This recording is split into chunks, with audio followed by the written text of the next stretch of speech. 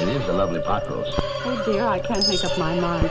Bill loves pot roast, but those pork chops look wonderful. Mom, can we get some weenies and those long buns?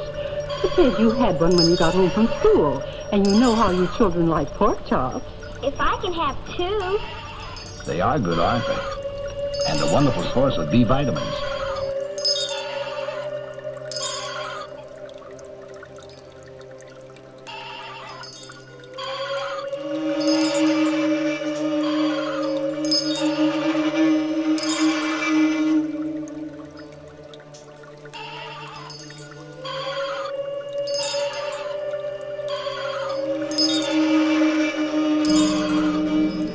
Your grandmother had to buy the bacon in slabs and slice it herself.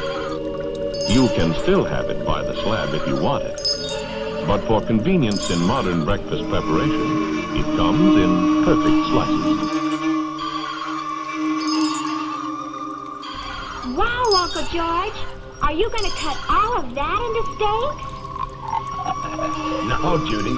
And it isn't all steaks. Why, there are nearly 40 different cuts to a side of beef.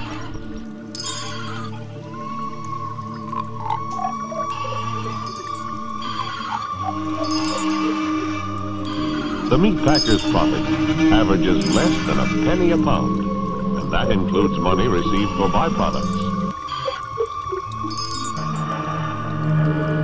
The loin puller, who expertly scoops out the pork loin with his two-handled knife. The people who operate meat canning machines. The people who run the machines that reduce fresh cuts to the right consistency for sausage. Here are the people who run the sausage linkers. And there are sausages and specialties to suit every taste.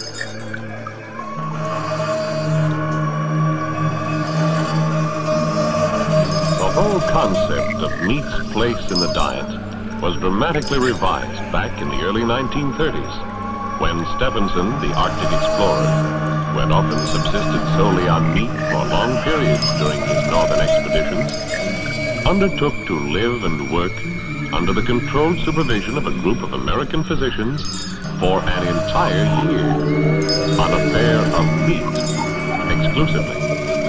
The results of this experiment astonished the scientific world. All eyes turned to meat with new respect.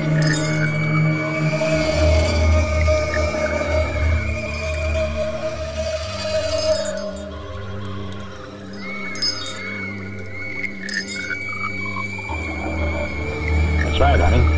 It's something the meat people have worked out so customers get more for their money.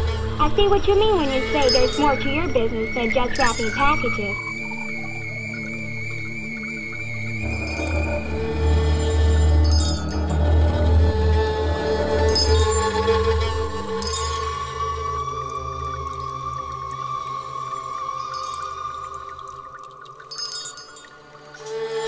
This is not just something to eat. This is fuel for love, joy, work, action. This is life.